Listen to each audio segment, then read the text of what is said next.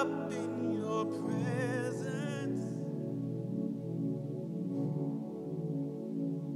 I just wanna sit here at your feet, caught up in this holy moment. I never wanna leave.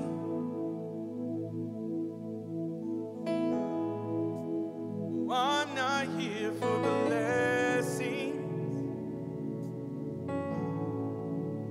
Jesus, you don't owe me anything more than anything that you can do. I just want you.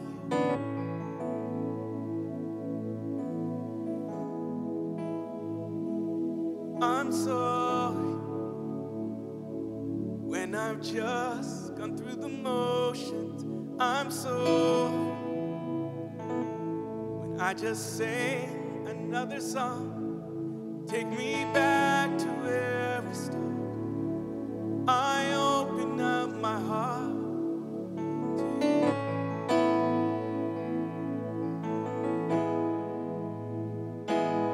I'm sorry when I've come with my agenda. I'm sorry when I forgot that you're enough. Take me back to where we started. I open up my heart to you.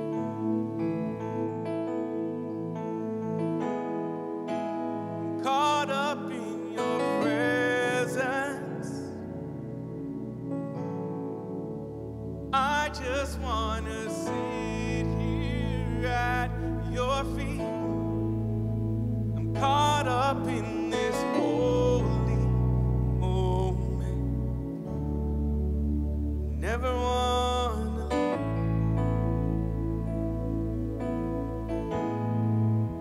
Oh, I'm not here for blessings. Jesus, you don't owe me anything more than anything that you can do. I just want you.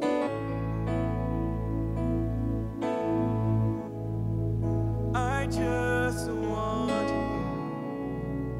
Nothing else. Nothing else. Nothing else will do. I just want you. Nothing else. Nothing else. Nothing else will do. I just want you. Nothing else. Nothing else, oh God. Nothing else will do. I just want you. Nothing else. Nothing else, oh God. Nothing else will do. I just want you.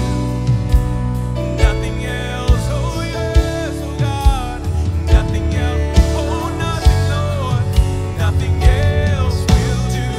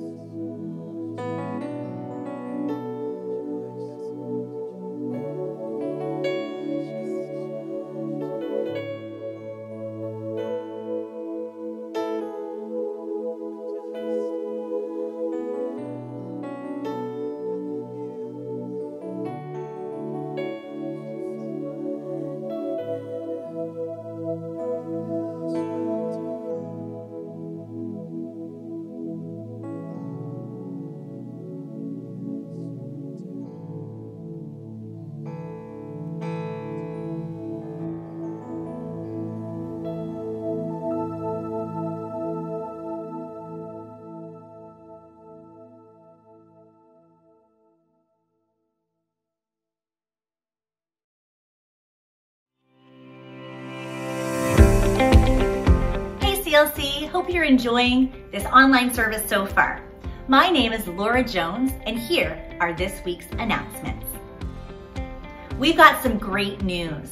To help meet the needs of our community, we will now be having our Helping Hands Food Bank twice a month.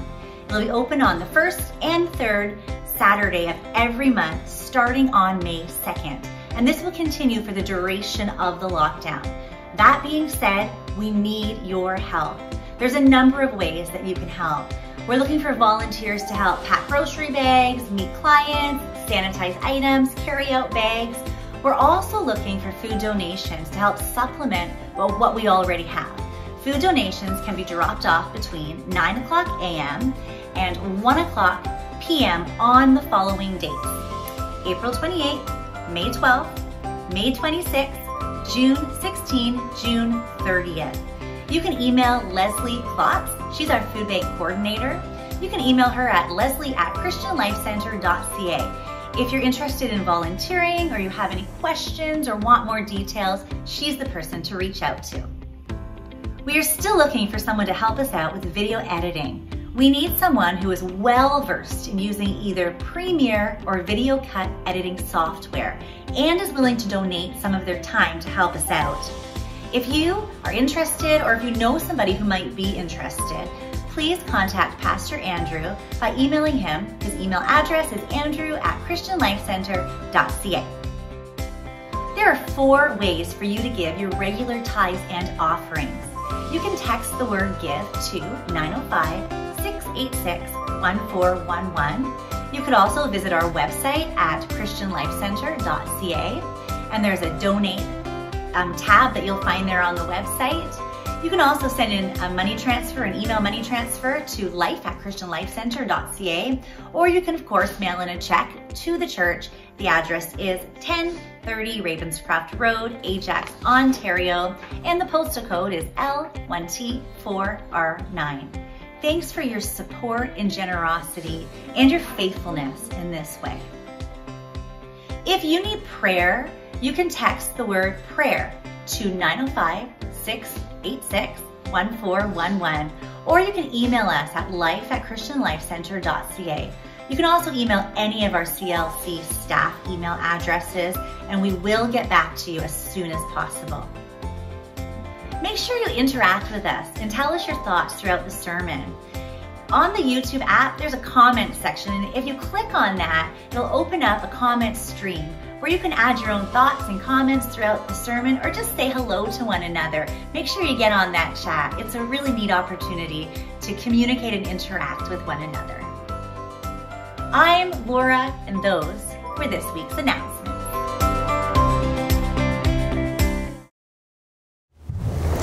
Welcome to our service today. Great to have you join with us. I want to start off by expressing my shock and my horror at what has happened in Nova Scotia this past week. I want to offer my sincerest condolences to the families of those that were involved and those that lost a loved one. It really is a reminder for me that this much hate and this much disregard for our fellow man is exactly why the church needs to step up and show and express the love of Jesus. There is no other time like now when the world needs to see that we are real Christians and that we need to be known for what we stand for, not what we stand against. We are for loving our neighbor. We are for Jesus, who can actually take and change people's lives completely and totally. Any life that surrenders to Him. We are for a God who loved us and died for us. And it's time that the church starts rising up and letting people see that. I would suggest to you that we really figure out ways during this time period in our lives to figure out ways to take care of one another during this time. If you see somebody that is suffering, somebody that is in need, please reach out in godly love and make sure that they know that they're not alone. Say a prayer for Nova Scotia today, would you, as well? I'm sure that some of you have been doing that already, but say a prayer for them. And they need us today. Now more than ever before, we as humanity need to stand together. So I just wanted to take a moment and talk about that this morning. All right, if you are just joining in with us, We have been working on a series called It Was by Faith. We have been talking a lot about men and women in the Old Testament who exercised faith in their day-to-day lives, and they really saw God move as a result of that, and they saw the favor of God on their lives as a result of that as well. I want to start off today by asking a question, but I'm not going to ask the question to everybody. I'm going to ask the question to just a select group of people. And so what I did was I took to Zoom and I gathered a bunch of dads around me, and I asked them two simple questions. I want you to listen to the video. Just take a look. All right, it's great to have you guys with us. Really appreciate you helping me with the sermon that I'm doing here today. So I've got two questions for you, and you're either going to give me a thumbs up or a thumbs down, okay? First question is this. You all have children. Do you love your children?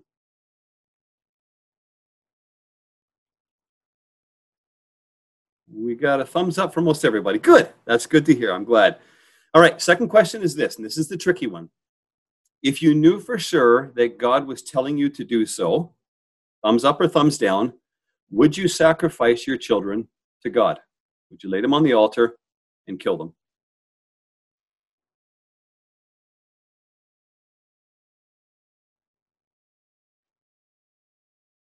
They're not so sure on this one. Okay, so we're a little divided. One or two have said yes, the rest of you say no. All right, you've been a big help for me. Thank you. Much appreciated. You'll have to continue to watch to see what this is all about. Bless you. Thank you. Okay, so for the rest of you dads that are listening in here today, you didn't get on the call, but what about you? Think about it for your life. Would you do that?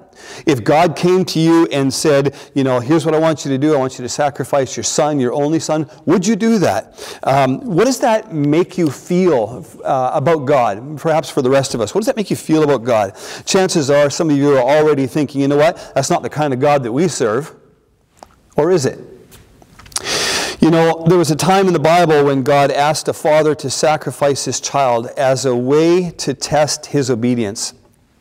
He didn't actually want this guy to do it, but he wanted to know if this guy would do it. And I want to take you to Hebrews chapter 11, verses 17 and 19, pardon me. And I want to just read this to you and listen to what it has to say about this guy named Abraham. It was by faith that Abraham offered Isaac as a sacrifice when God was testing him. Abraham, who had received God's promises, was ready to sacrifice his only son Isaac, even though God had told him, Isaac is the son through whom your descendants will be counted.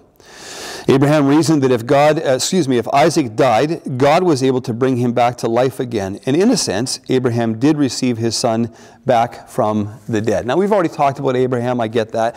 But this is one of those just really incredible stories about this really incredible man. It's probably the most defining story about Abraham. And it actually comes from Genesis chapter 22. I'm just going to read portions of Genesis 22 for you to give you a sense of what the story is. Some of you may not know it. Let me read it to you. Genesis 22, kind of verses 1 to 14. Okay, I'm not going to read the whole thing, but I'll read portions of it. Sometime later, God tested Abraham's faith. Abraham, God called. Yes, he replied, here I am. God said, take your son, your only son, yes, Isaac, whom you love so much, and go to the land of Moriah. Go and sacrifice him as a burnt offering on one of the mountains which I will show you. So the scripture goes on to say that Abraham, of course, took a couple of servants with him that he had. He took Isaac, his son. He took a donkey, took some wood for the sacrifice, and off they went to the mountain. They get to the mountain, and Abraham says to his servants, you guys wait here, the boy and I will go make a sacrifice. And he places the wood on the boy's shoulders. We assume he's somewhere between, you know, an early teen to a young adult. And off they trek up to the mountain. And on the way, when you come to verse 7, Isaac actually turns to his dad and he says, Father. And Abraham replies, yes, my son. And Isaac says, we have the fire and the wood, but where is the sheep for the burnt offering? Verse 8, Abraham says, God will provide the sheep for the burnt offering, my son. And so on they went together. And they get up in verse 9, they get up to the top of the mountain, and Abraham built an altar and arranged the wood on it. And then he grabbed his son Isaac, and he tied him up, and he laid him on the altar on top of the wood. Verse 10 says, Abraham picked up the knife to kill his son as a sacrifice. And at that moment, that exact moment, the angel of the Lord called to him from heaven and said, Abraham, Abraham. Yes, Abraham replied, here I am. Verse 12. Don't lay a hand on the boy, the angel said. Do not hurt him in any way, for now I know that you truly fear God. You have not withheld from me even your son, your only son. Verse 13, then Abraham looked up and saw a ram caught by its thorns in a thicket. And so he took the ram and sacrificed it as a burnt offering in place of his son. And Abraham called the place Yahweh Jireh, or Jehovah Jireh, which means the Lord will provide. Incredible story of the faith of this man, Abraham. Hebrews 11 really talks about Abraham's faith and how absolutely incredible it was. I want you to understand something as we get started with this story this morning. Isaac was the fulfillment of the promise of God to Abraham by God himself. And now here we have God in this story telling Abraham to give up that promise.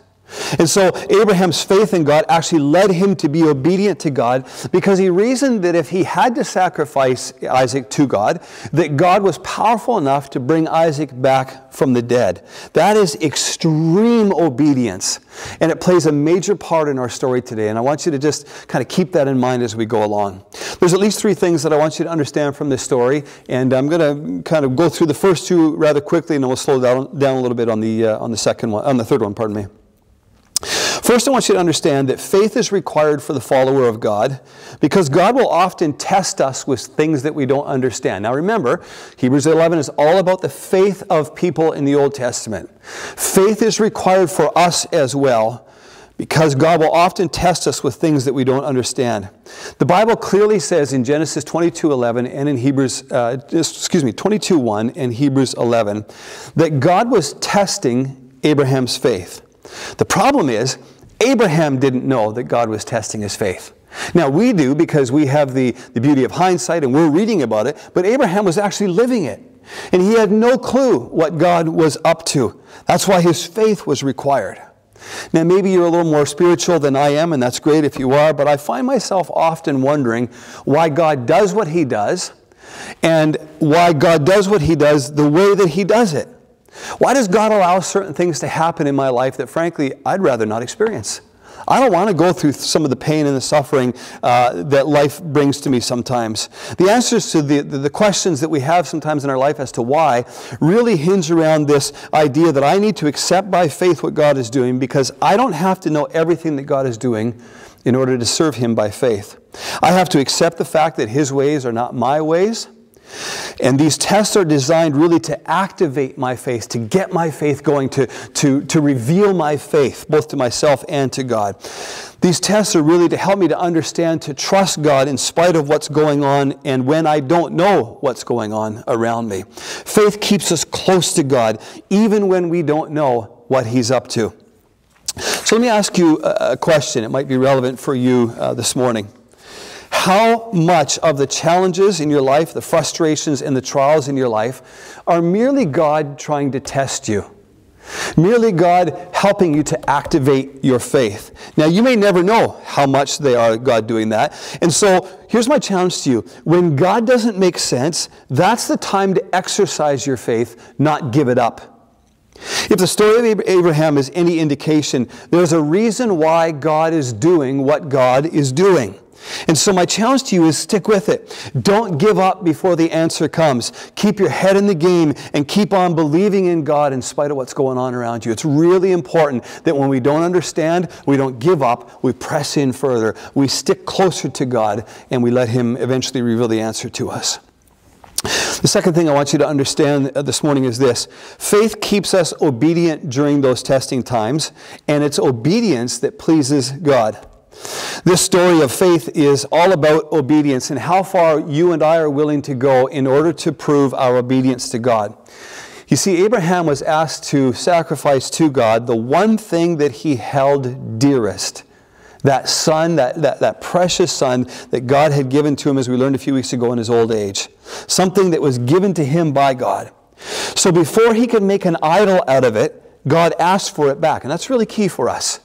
Because a lot of times we take those things that are dearest to us and we make idols out of them. And God says, you shall have no other idols, no other gods in your life except me. And so before we make an idol of those things that we hold dearest to our lives, God asks for them back. That's what he did with Abraham. Abraham now had a decision to make. Was he going to obey or was he going to disobey? Friends, I want to remind you that obedience is really the physical proof that God is indeed Lord and Master of our lives. We can say whatever we want, we can do all of the right things, all of the so-called religious things, but if we aren't being obedient in the easy things and in the hard things, if we aren't being obedient in the little things and in the big things, if we aren't being obedient consistently and completely, then we really aren't getting what the life of a child of God is all about. We aren't getting that God isn't as interested in our comfort as He is in our character. And obedience in the midst of those testing times actually produces within us good character. And if we see them as issues or challenges or trials in our lives that are sent by God to help us to become better, then we'll understand that He's indeed a loving God and He's doing what's best for us. What God is really doing, frankly, is He's proving us. He's making us stronger. Most of you know that diamonds start out as carbon, and they are turned into diamonds only after many, many years of extreme pressure. Then when that lump of carbon, which is actually quite brittle, has turned into a beautiful diamond, that diamond becomes the hardest natural substance known to man on the planet, all thanks to these many years of testing.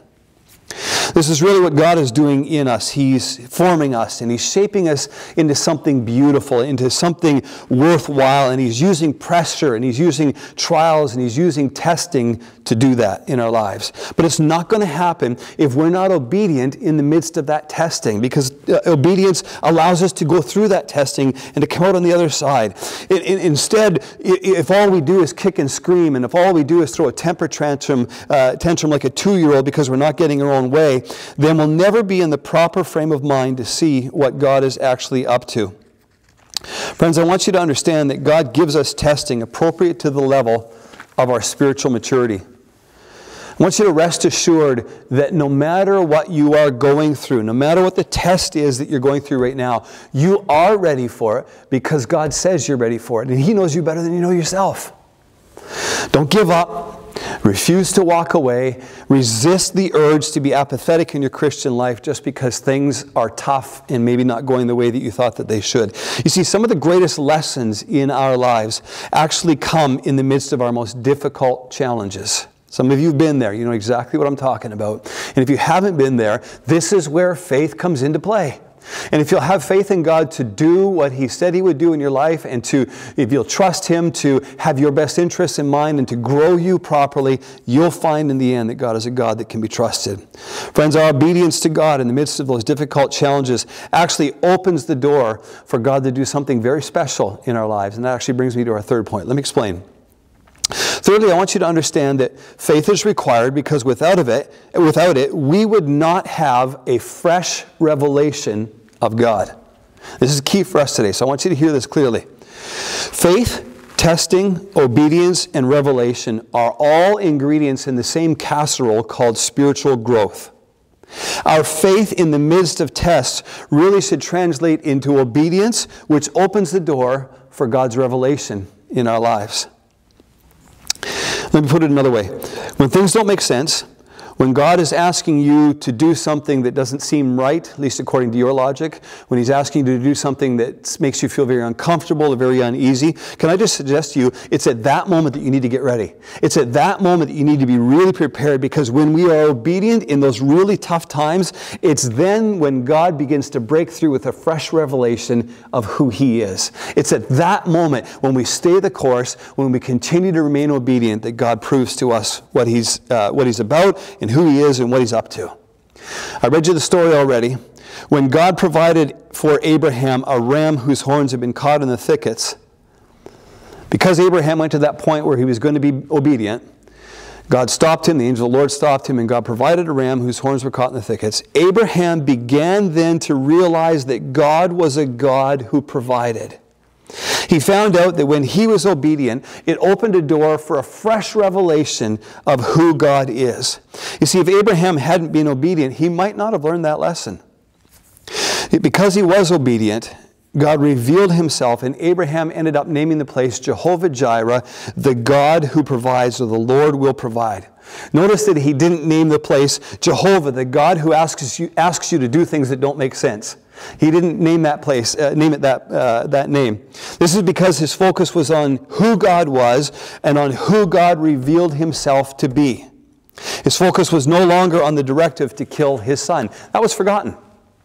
Now, some of you are here today, some of you ladies are here today, and you have had a child. And it's really similar for me to those of you who have had a child, you ladies. Now, the truth is, us guys can't even imagine the pain that you have gone through as a woman when you had that child. In fact, if it were up to guys to have children, this world would be a very desolate place, wouldn't it? I should be able to hear all of the guys and all of the women say amen to that one. Yet for all of the pain and all of the labor and all of the uncertainty and all of the suffering that you go through as a woman when you're about to birth a child, when that child is born, you really don't focus on all of that pain and suffering, do you? Instead, what you focus on is that brand new baby that's now laying in your arms. All the rest of it's forgotten. And for Abraham, it really was in the same way true. He didn't any longer think about what God had asked him to do. He was now realizing God was a God who provided. God had not forgot about him. I think it's the same way for us spiritually. We do tend to suffer through a lot of things that don't make sense to us in life, and we wonder what God is up to. But God is saying, listen, if you'll remain faithful, if you will trust me, if you will be obedient to me, you will see the results. You will see the why of what I'm up to on the other side of that pain. The difference between childbirth and spiritual obedience is that at any time we can stop being obedient. But Mama, you know, and I know that no matter what you do, that baby is coming, right? You see, God gives us a choice to be obedient. And that's why we have to go through some of these challenging times in our lives with the habit of obedience already established in our lives. If we can't be obedient to God in the little things, if we can't trust God and have faith in Him in those minor things in our lives, then we're certainly not going to have faith in Him when the big things come along, the challenging times come along. We need to establish a life of faith in God now, so that when those tough times come, God can reveal Himself to us in a brand new way. One of my favorite verses in the Bible is from Psalm 25, verse 14, and it says, "The secret of the Lord is with those that fear Him." I want you to catch that today. God doesn't reveal secrets about Himself to you and I if we're just kind of casually handling His commandments and guidelines for our lives. No, no, no. He reveals deep secrets about Himself to us when we're obedient with what we know, when we've proven that we are willing to do whatever it takes to follow Him. These kinds of people are people that know how to fear God. To fear God is really to be more concerned with God's will for our lives than our will for our lives. It's to hate evil, according to Proverbs 8, verse 13. It's to hate pride and arrogance. It's to hate corruption and perverse speech, that verse goes on to say. So if you want God to reveal Himself to you, if you want God to show Himself more of who He is to you, then you need to walk in obedience. You need to make sure that you don't allow evil in any form to come into your life. Now, it's going to be a struggle. It's going to be a daily learning. But when God reveals to you evil that's in your life, do something about it. Repent. Walk away from it. We need to learn to listen to God and to do what He says, no matter how illogical, how preposterous, or how irrational it may seem. You know, what God may ask you to do can't be any more outrageous than spitting into dirt and creating mud and taking that mud and wiping it on a man's eyes to heal him of his blindness. It can't be any more outrageous than paring an army of 32,000 down to 300 and going out to war against another army of 135,000.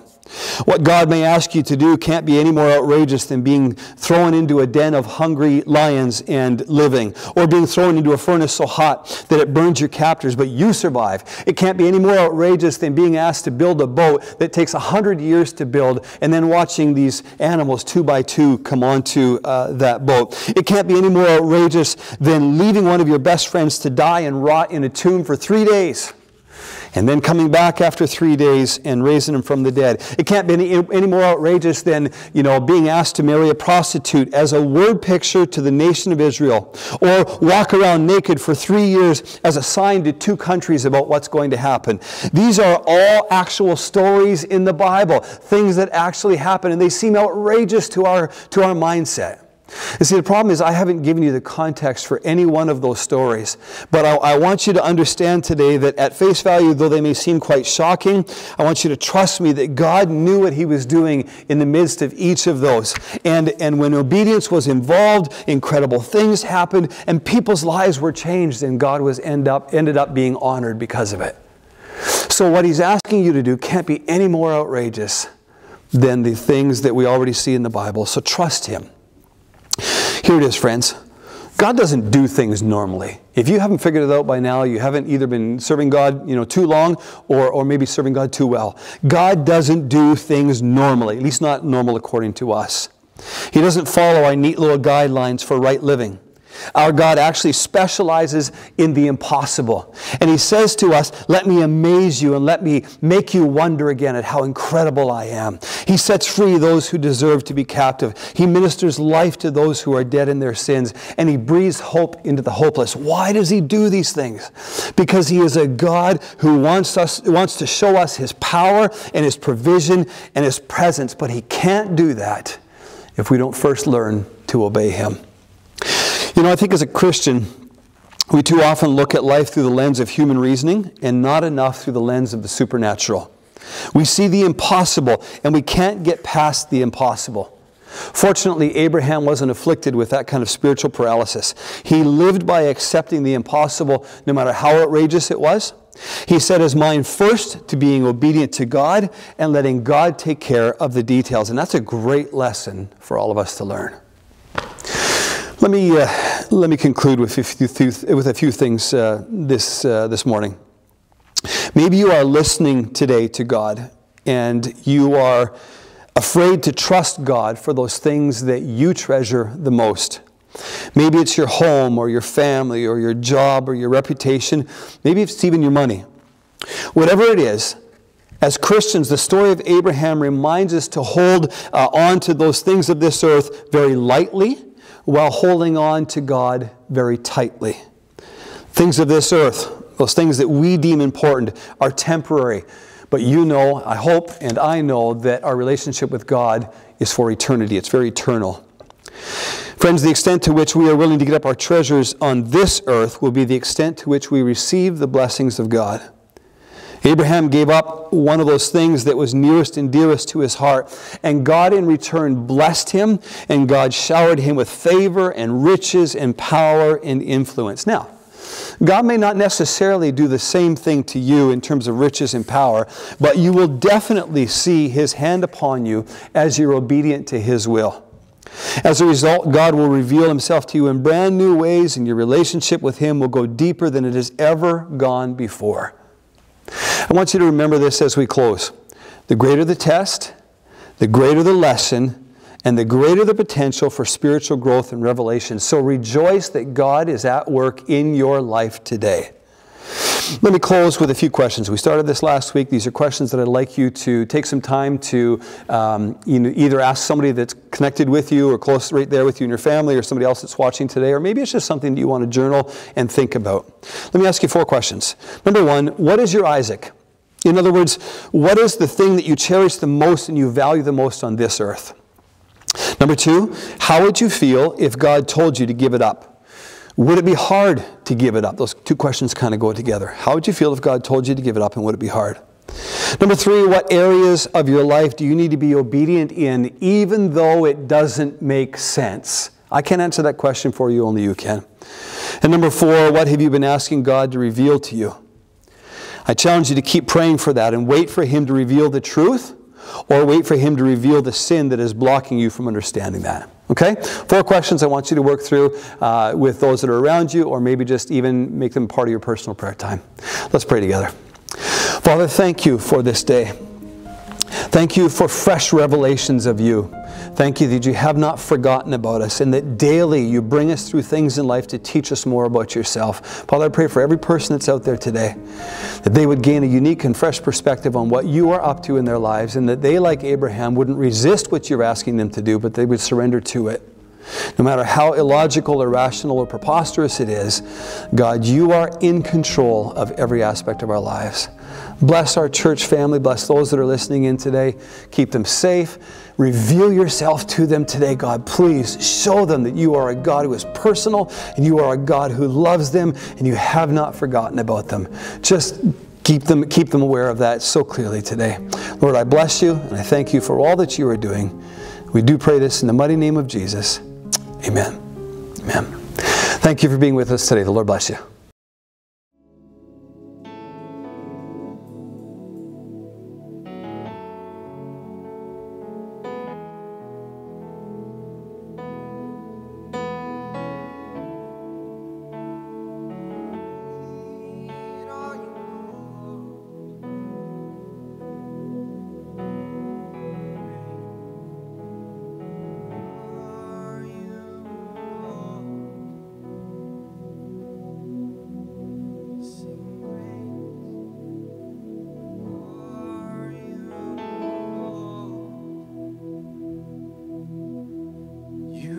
Life, you are love, you bring light to the darkness, you give hope, you restore every heart that you give life, you give life, you give love, you bring light to the darkness, you give hope. You restore every heart that is broken. Great are you, Lord. It's your breath in our lungs, so we pour out our praise, pour out our praise. It's your breath in our lungs. So we pour out our praise for you, oh, it's your breath in our lungs. So we pour out our praise, it's your breath in our lungs. So we pour out our praise for you, oh.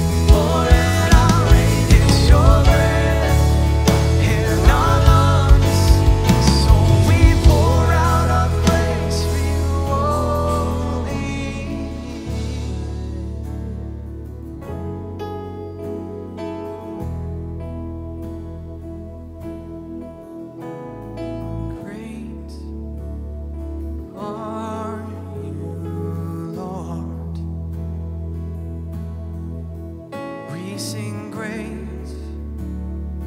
are you, Lord. You're so great are you, Lord.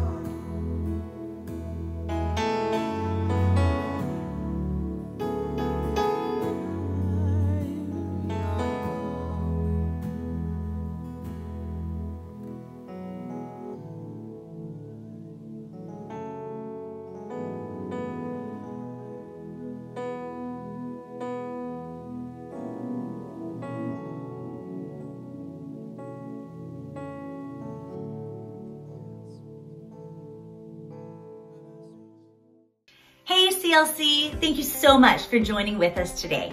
Don't forget, if you have a prayer request or just want to get in touch with us, please send an email to life@christianlifecenter.ca or use any of the staff's individual CLC email addresses. Make sure to like or subscribe to our YouTube channel or stay connected to us on Instagram or Facebook. There's also our weekly emails as well as our website. Be sure to spread the word about all those avenues. In a moment, you'll have an opportunity to pause some discussion questions about today's sermon. Take some time to talk about these with your family or video call some family or friends to keep the conversation going. God bless you. Stay safe and stay healthy. And until next time, CLC, have a great week.